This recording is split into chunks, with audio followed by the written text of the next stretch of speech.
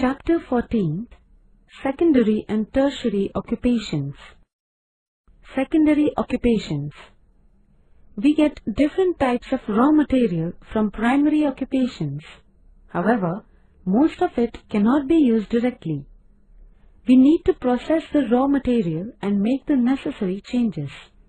The occupations that process raw materials and produce new materials are called secondary occupations. For example, textile, iron and steel, or sugar-producing industries. Machines are used in these occupations on a large scale in order to obtain maximum production in less time. As a result, mass production becomes possible. It provides employment to people and it helps in economic development of the country. Factors that influence the location of industries. Availability of raw material, supply of labor, market, capital, energy resources as well as facilities of transport and communication, and government policy are the factors that influence the location of industries. Iron and steel industry. Iron and steel are required for the production of machinery for various industries, means of transport, defense equipment, etc. Hence, iron and steel industry has unparalleled importance in industrialization. For iron steel industry, iron ore, coal, lime, and manganese are required. These minerals are heavy and hence their transportation is expensive. Therefore, this industry is found in the areas producing coal or iron ore. The Chota Nagpur Plateau has large-scale reservoirs of iron ore and coal. Hence, the iron steel industry has developed in this area. Try to understand how the iron steel industry came to be located at Jamshedpur in India from figure 14.1. Cotton textile industry. Figure 14.2 shows the cotton producing areas and the centers of cotton textile industry from western India. Availability of raw material and climate are the major factors that influence the location of this industry. Cotton does not perish quickly. After removing cotton seeds, after ginning, cotton becomes lighter. As it does not lose weight during transport, it can be transported over long distances. Hence, this industry can be started at locations far away from the raw material areas.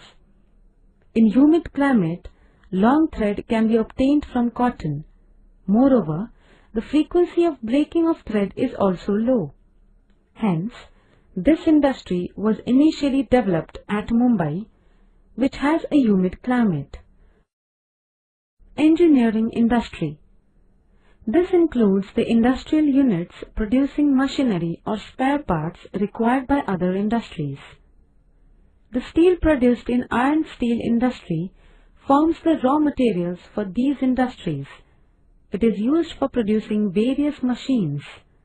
Therefore, engineering industries are generally located in the areas where metal industries providing raw materials are present. Tertiary occupations. In our day-to-day life, we need a large number of services. From services like banking, health, entertainment, transport, to services like watch repairs, sharpening of knives or scissors, all types of services are included in tertiary occupations. One needs to pay for these services. Let us get some information about a few of these services that form the tertiary occupations. Transportation. In order to move passengers or goods from one place to another, we use transport services. For this, facilities like roads, railways, waterways and airways are required. Due to this service, different things can be reached in time at the place where they are required. fast-moving means of transport help save time. During disasters, transport services assume immense importance. Tourism. Our day-to-day hectic life leads to different types of stresses. Hence, we need some kind of respite. In order to refresh ourselves, we visit historical, cultural places or places of natural beauty. This is called tourism. Tourists need services like transport, lodging, etc. This has given rise to the tourism activity.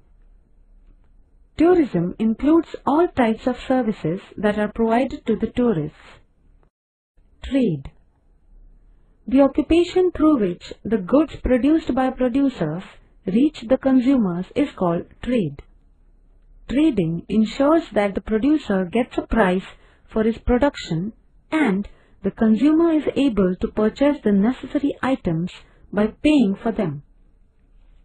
Trade is carried on various levels such as local, national, that is within the country, or international. Trade contributes to the economic development of a country. Besides the services mentioned above, society needs many types of services. Lawyers, doctors, teachers, managerial experts provide services to us. All these services are included in tertiary occupations. The importance of tertiary occupations is increasing in Indian economy. Adverse effects of secondary and tertiary occupations.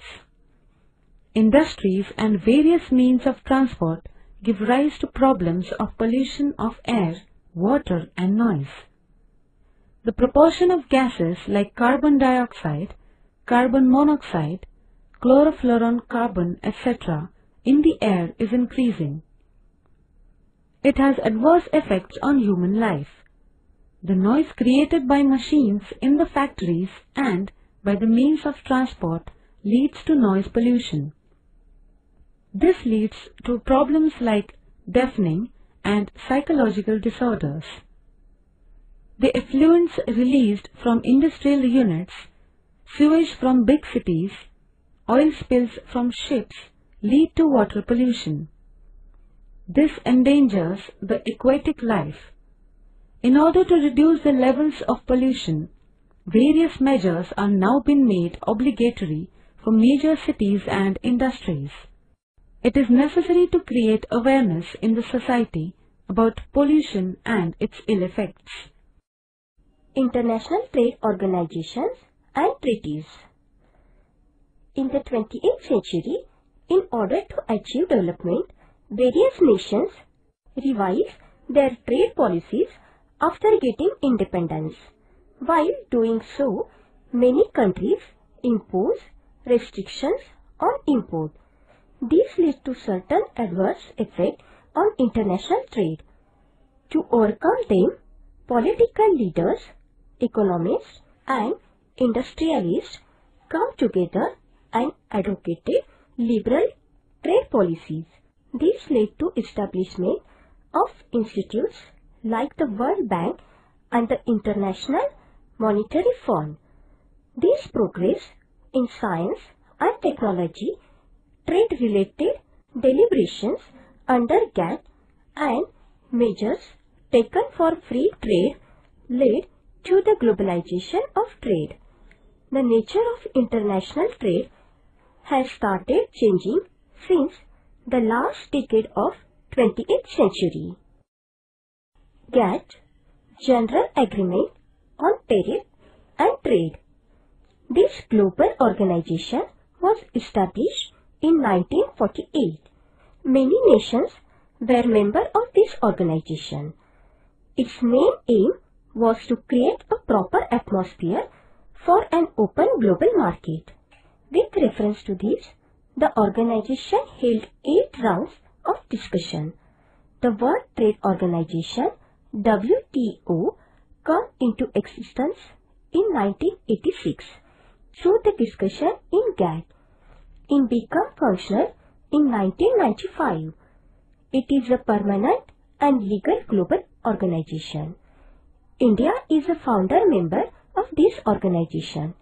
The scope of this organization is comparatively wider than that of GATT. SAARC, that is, South Asian Association for Regional Cooperation.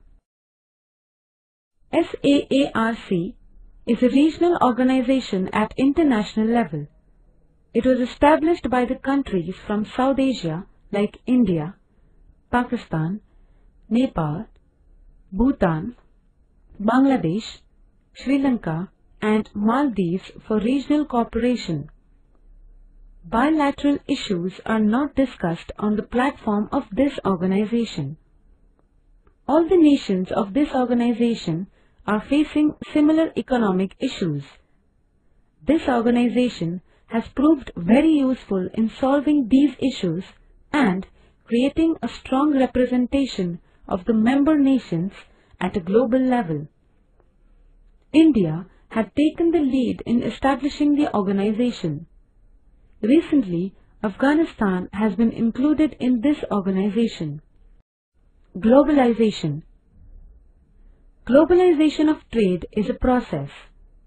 To put in simple words, globalization means making a local or regional level article or item available at the global level. Nowadays, the word globalization is generally used to indicate economic globalization. Through the process of globalization, international trade is becoming wider and more open. Different nations have started bringing their economies in tune with the economies of other nations. This has led to an increase in the trade. Foreign direct investments, flow of capital, migration of people and spread of technology.